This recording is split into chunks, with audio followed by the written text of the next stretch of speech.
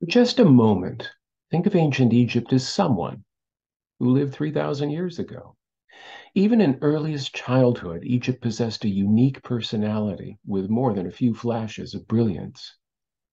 Later on, Egypt emerged as a child prodigy, blending imagination, genius, and a surprising self-confidence. In the teen years, Egypt fell into a period of self-doubt and confusion that tempered its outlook and prepared it for a young adult's maturity expressed in new and different ways. After a second bout of doubt, Egypt fully flowered in both strength and beauty and emerged for centuries as the greatest force in the ancient world.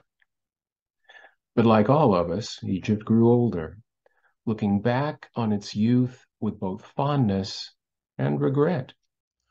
Our class offers a compelling visual biography of ancient Egypt, delving into its art, architecture, daily life, relations with its neighbors, and literature.